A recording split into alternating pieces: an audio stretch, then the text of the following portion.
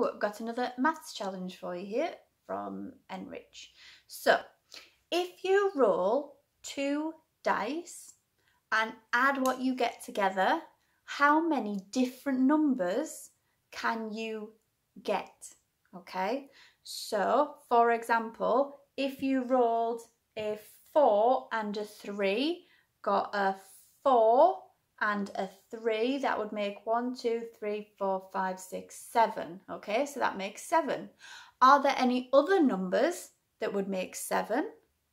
How many different numbers can you get by adding up the score on 2 dice?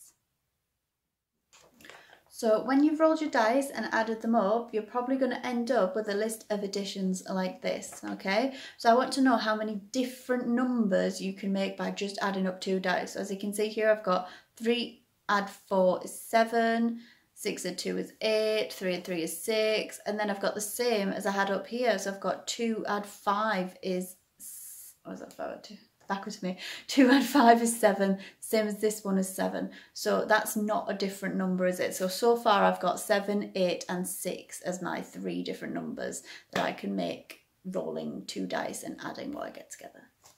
How many numbers are there?